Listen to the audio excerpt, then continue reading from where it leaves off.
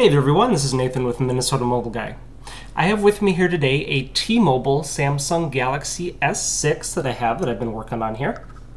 We will go ahead and pop into the phone information here and show you the details. So this one does pull up as a T-Mobile version, which is the G920T. There you see the Galaxy S6.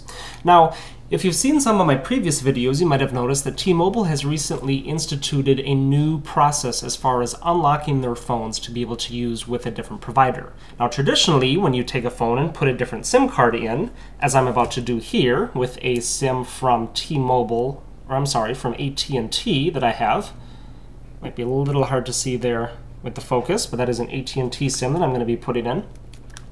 They've instituted a new unlock process, like I said, to where the phone does not prompt for an unlock code anymore when you put a different SIM card in.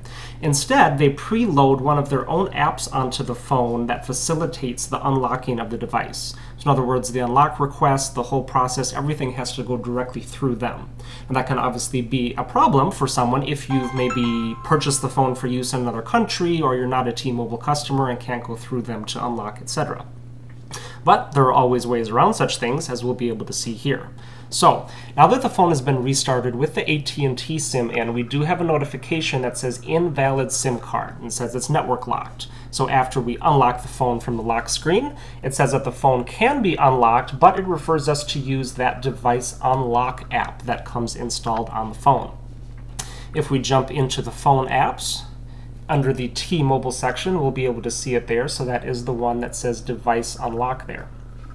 We're going to go ahead and open that up actually. And it says that your device is network locked, which will prevent it from working with other carriers, and to contact T-Mobile to have it done, blah, blah, blah, blah. So we're going to go ahead and hit continue. We're going to hit the connecting to server message while it gets things prepared. And then you have two options here, a permanent unlock or a temporary unlock. Now, if the phone is fully paid off through T-Mobile, not under contract, you're an active customer of theirs, etc., of course they will unlock it for you. But, like I said, that sometimes prevents a problem if you're someone in another country or not a T-Mobile customer. But there are ways to get that done, and this is one that I've actually modified on the back end to be able to do the unlock without going through T-Mobile. So, now, when we press the permanent unlock option, we'll get a message that says requesting the unlock. And we'll give it a second to do its thing here. And there we go. Unlock approved, mobile device is permanently unlocked. I know it says failed up at the top. It always says that for some reason. It's not actually true. The device actually does get unlocked. So we'll go ahead and restart it here with the at&t SIM in there, and we'll be able to see that it does now accept it without that error.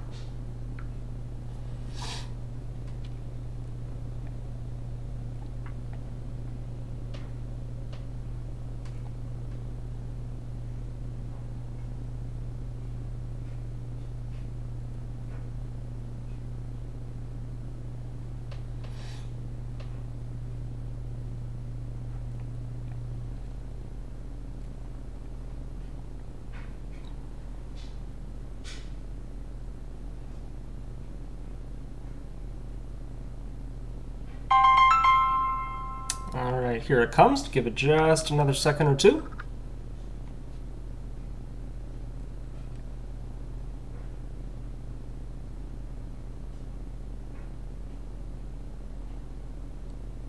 All right, there we go. So now we can see on the lock screen that we do not have that invalid SIM card message. Up at the top in the network status, it just says searching.